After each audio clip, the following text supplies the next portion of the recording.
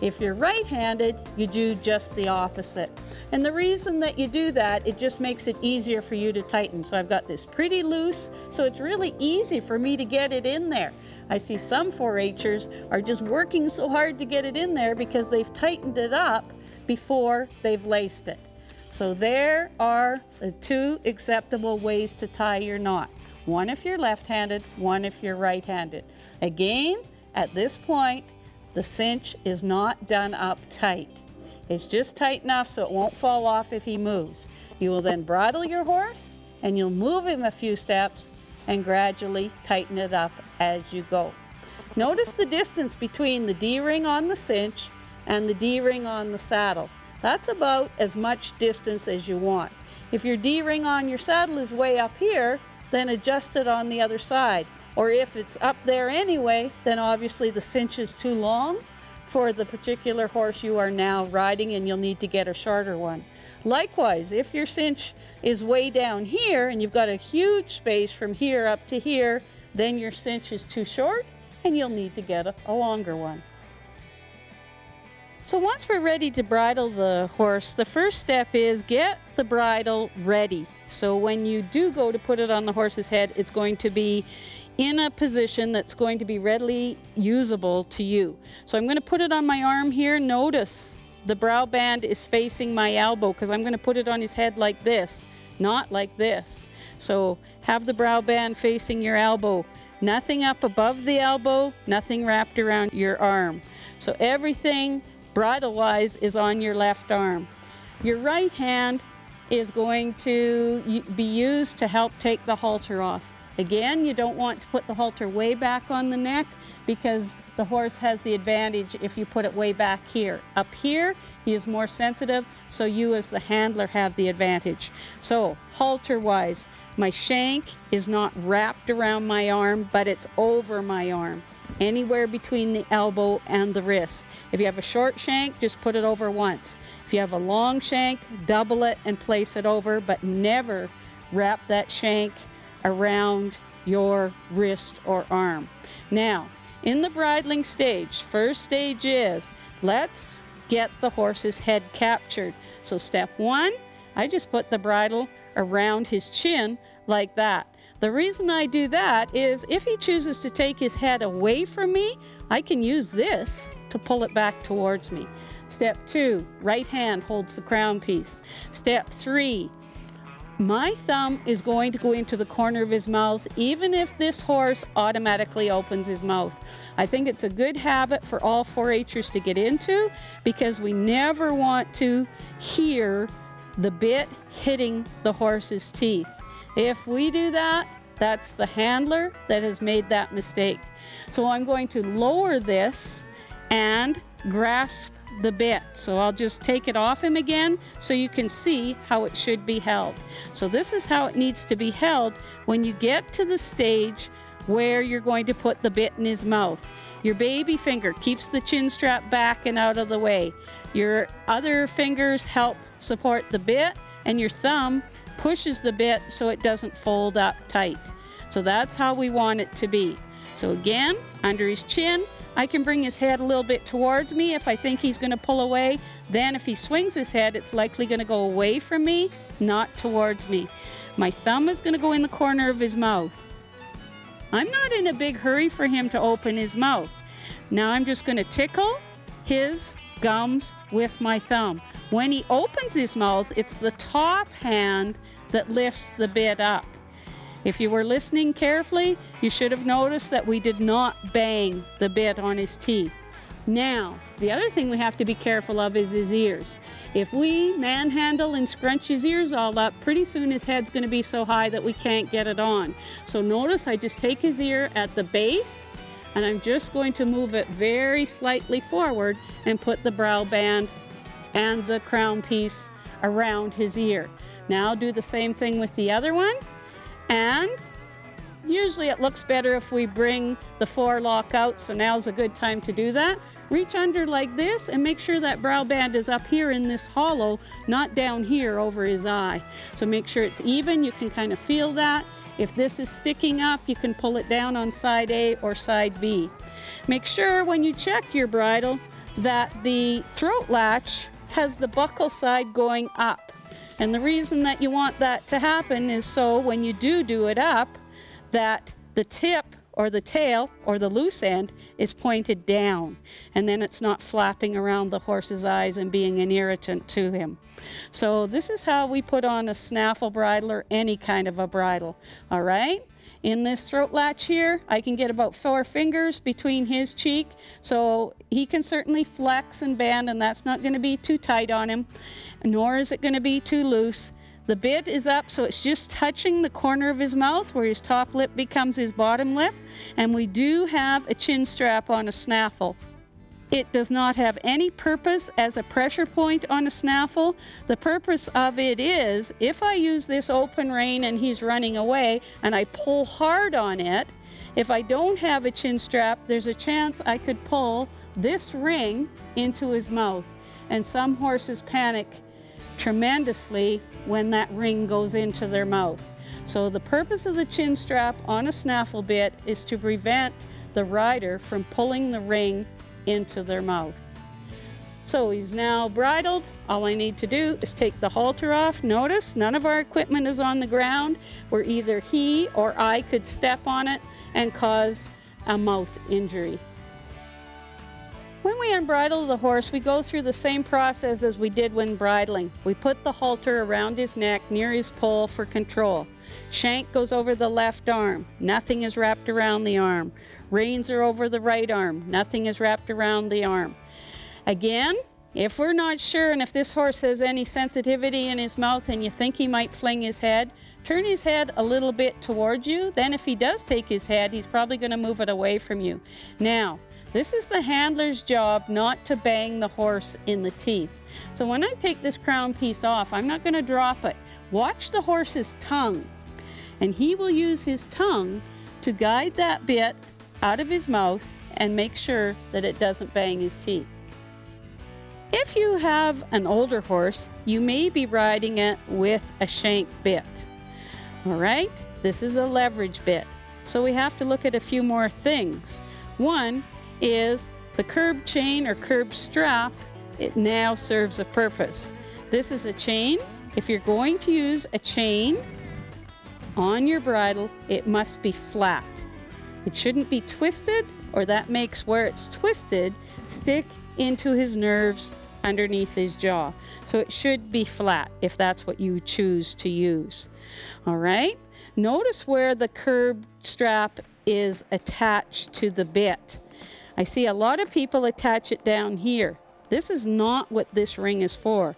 This ring supposedly is to attach a rein, and you're supposed to be able to ride this bit as though it were a snaffle. It doesn't quite work that way, so I don't advise it, but that's the intention. So we don't use that for your curb strap. The curb strap is attached to the same ring as your cheek pieces for it to work properly. So let's put this on him. This is a 2-year-old horse, so I certainly am not riding him with this bit, but I will put it on so I can show you. So again, very quiet, very relaxed. He's sleeping a little, so I'll just pick his head up a bit. Again, be careful of his teeth, not to irritate him. When he gets the bit into his mouth, be careful of his ears. And make sure that your brow band is sitting square. So once we have our throat latch correctly adjusted, then we need to look here. You notice I've already undid this because I suspected that the bit is not in the right place in his mouth. So if you look down here, you can see the bit is quite low in his mouth. So I'm going to pick it up 1 hole or 2 holes just so it's up, so he's not having to chew on it at all. Now, we need to go like this in front of him to make sure that it's even on both sides. If it isn't appropriate, then I'll go to the other side and do up the buckle on the other side. Now, this is crucial. Where should this chain be adjusted to so it works correctly on the horse? For those of you who are older, what the general rule is, the bit is now sitting relaxed in his mouth. If I move the bottom of the shank here no more than 30 degrees, That's where it should take contact. So I moved it about there. So if I'm thinking here to here is 90, boop, boop, then about a third of that would be 30. So I moved it that far and it's taking contact. You can use the 2-finger rule, but on some horses, depending on the conformation or shape of their jaw, that does not work. It does work on this particular gelding. Okay, so again, please take note, the chin strap or curb chain does up to the same ring as the cheek piece on the headstall.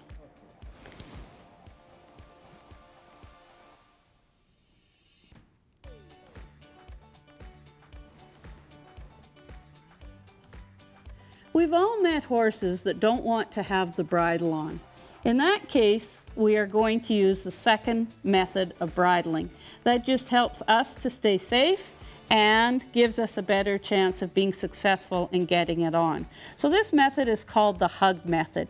So we start basically the same way as we started with the other bridle. We just get their head in there. But my right hand then goes around his muzzle, and obviously if he didn't want the bridle on, he'd have his head a lot higher. And we take a hold of it very short on the cheek pieces, so our hand is actually resting on the bridge of his nose. If he's being really obstinate, we can actually move his head towards us. And then if he does decide to fling his head, the chances of him hitting us are not as great because he will probably move his head away from us. We then position the bit, so it's going to be ready. Use our thumb or our fingers to open the horse's mouth. When he opens it, we elevate, then we change hands.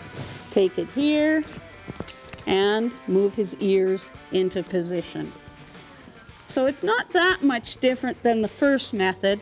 The advantage of it is because you are in that hug method position, you can better control the lower part of his head. It's important just to try to stabilize it and not to try to force it. As soon as you try to force it, the horse is going to fling his head and there's a chance he could hit you. Same thing. Horses that are difficult to bridle are often just as difficult to unbridle. So for our safety and protection, after we get the ears out of the headstall, we often bring their head towards us and keep our hand on the bridge of their nose. So if they do go to fling their head, we can prevent them from hitting us by pushing our body away from them. The unsaddling procedure is the exact opposite of saddling. First thing we're going to do is put the stirrup up on the horn again so it's out of the way. Take the latigo out of the keeper, undo the buckle, then undo it. Now, this is where we need to look after our equipment a little bit more. If we drag this out to our truck and it gets all full of burrs and other debris, then that could potentially irritate the horse next time I saddle him. So it needs to be hooked up somehow. The method that you choose to hook it up doesn't matter. As long as it is hooked up, that's all that matters. So make sure it's done up in a way that's not going to be a problem. Again, watch his ear and eye reaction, all right? And come around here. Once I'm around here, again, this is just totally looking after my equipment. My cinch has a keeper, and the keeper is to do it up in.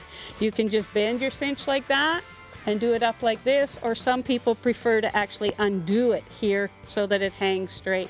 Either way is acceptable. Once I've got that done, again, noting his reaction to me moving around him, I go back to this side and take the stirrup down. Now, if I really thought I was going to have trouble getting this saddle off, I could put that stirrup up on the horn. Before I pull the saddle off, especially if I've ridden him quite long and quite hard, he's going to be sticky and wet under here. So I want to make sure I unlock the saddle off of his withers here. So my hand goes up under the blanket, I lift it up a little bit before I bring it over. This arm goes completely down the gullet and I grab the saddle pad by the back of it so that everything comes off at once. I don't leave the blanket on because it could potentially fall off if the wind was blowing.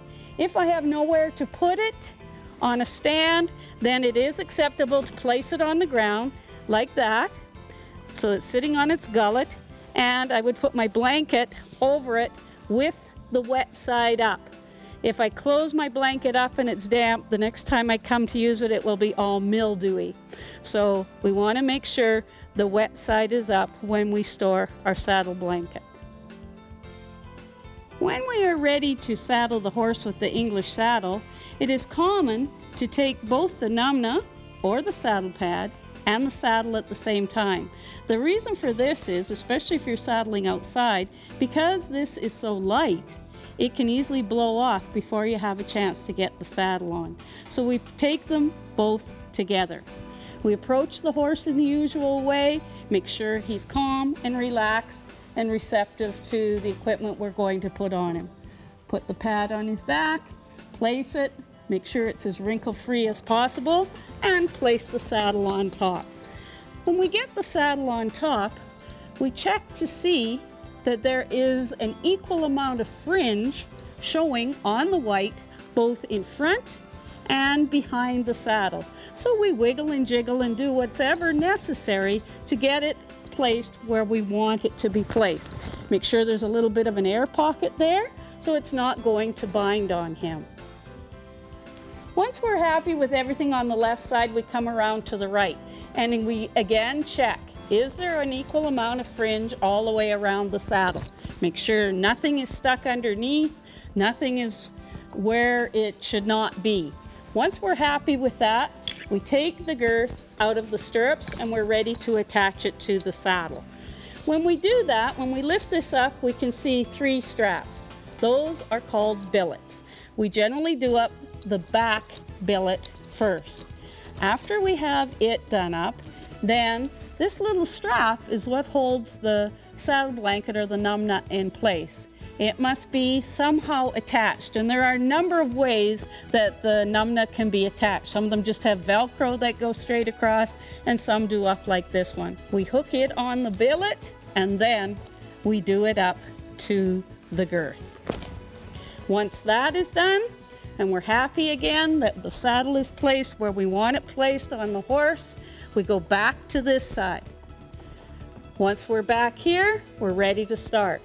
First thing we're going to do is hook up our numna to the billet. So just like on the other side, make sure it's ready to go before we pick up the girth.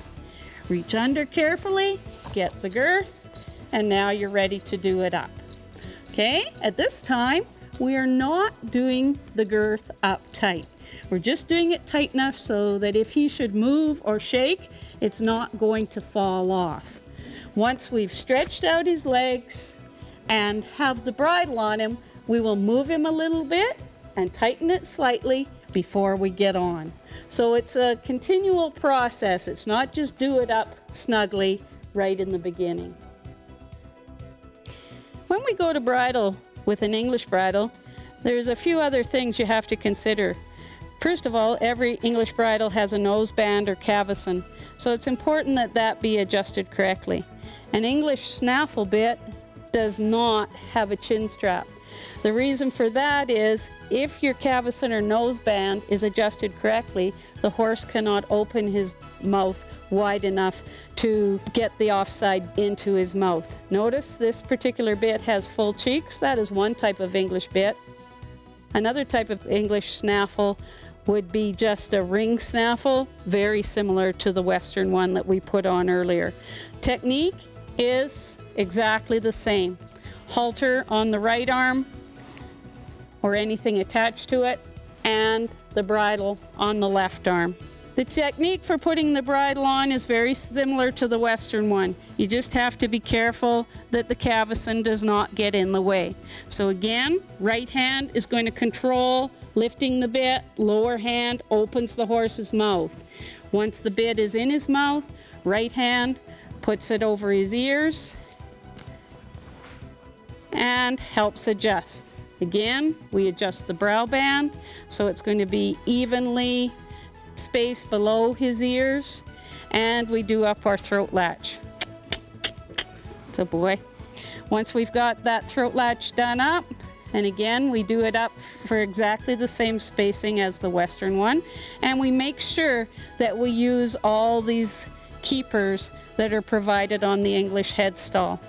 When we go to do up this cavesson, we have to make sure that it is in the right spot. So the correct spot for that cavesson, again, is below those cheekbones. 1 or 2 fingers. So that's just nice and balanced on his head. Once you've got that done, you're going to do it up tight enough so that if he were to be pulling on the bit and I pulled sideways, that he can't open his mouth wide enough that the ring could possibly go in, but loose enough so that he's still comfortable enough to lick his lips and swallow. Lunging is a good skill for 4-H members to learn, let alone the horse. Why do we lunge the horse? First of all, if it's a day like this where the wind is blowing, many horses are quite high, so this will take the edge off them.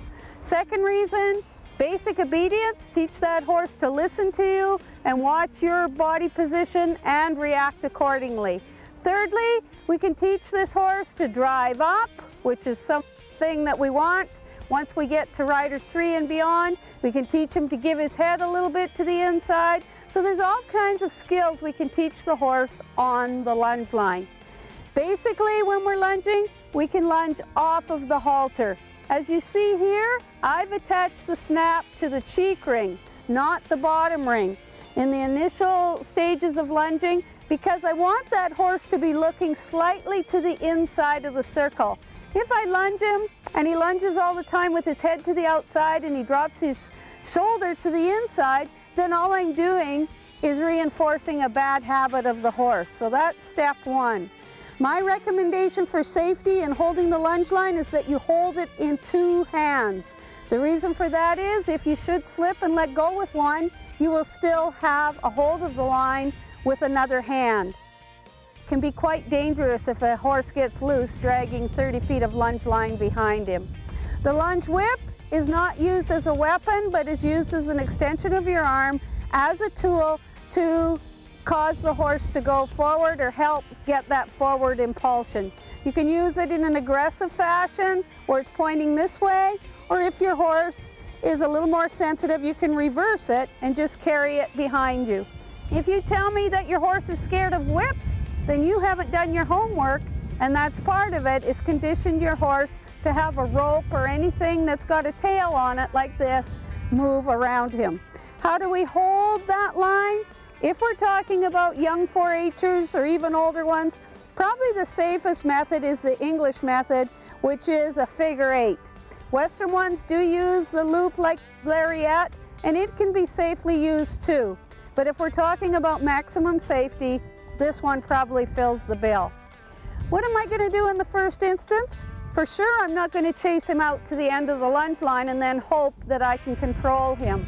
I never want to get in the situation where he's pulling and I've got my heels dug in and he's trying to drag me around the arena. So I'm going to start out with a quite small circle. Next thing that I have to remember is to check the safety aspects. No spurs on me, gloves in case he should pull, and splint boots on the horse. You can do his back legs as well if you so choose. What are the 3 positions for lunging? If he does not want to go forward, we stay in the chase position, which is close to the hip. If he's going forward appropriately, we stay opposite the stirrup. And if we want him to slow down or stop, we step in front of his eye. So basic herd instincts. If I'm the aggressive horse in the herd and I want this horse to move, I'm going to bite him on the bum. So I'm going to be in a position where I can bite him on the bum to chase him forward. If I want to cut this horse off so he can't get to the feed pile that I want, I'm going to step in front of his eye and threaten him. My threat is not going to be anything other than to run him into the fence if he doesn't stop or turn. So I don't mean that he's physically going to run hard into the fence, but I'm going to challenge him and give him the choice. Either stop and turn or try to get past me. Most of the time, the horses will stop and turn. Okay, now we're ready to get started. So, step 1, I make sure that I've checked my pen.